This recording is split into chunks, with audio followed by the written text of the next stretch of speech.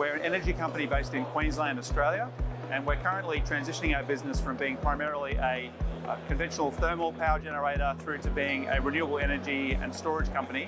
We've also got a key focus on hydrogen as well, which is my role. I think it's really that combination of having high quality wind and solar resources together with our long track record of being a reliable energy supplier to the world, and the fact that we have that stable regulatory and policy environment. I think together that's an incredibly unique package.